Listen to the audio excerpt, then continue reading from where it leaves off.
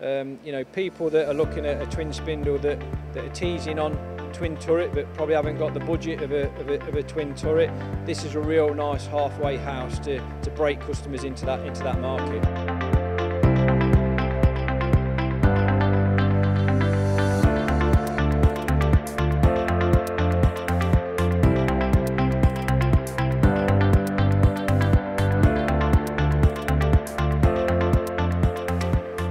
Steve, the Nakamura SC-100X, I saw this at EMO. Now you've started to bring these into the UK. This one's already sold, and the next one's already sold as well. Why have they sold so quickly, Steve? I think because obviously this platform of machine with the offset sub spindle is the only machine that has that facility within the Nakamura range, and it's a perfect stepping stone from that twin spindle to twin turret configuration. You know, people that are looking at a twin spindle that are teasing on twin turret but probably haven't got the budget of a twin turret, this is a real nice halfway house to break customers into that market. What does that offset sub spindle mean? What are you going to be able to do that you can't do without it? So on this, what is it? Yeah, on this particular machine we have an indexable axis of the sub spindle. Okay, so it can do one of three things really.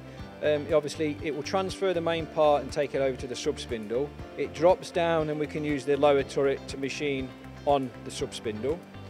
We have superimposed machining where basically we can use the upper turret while it's working on the main spindle. It has a second tool situated to the back, and because the sub spindle has its own independent axis, it can be working on that secondary operation at the same time.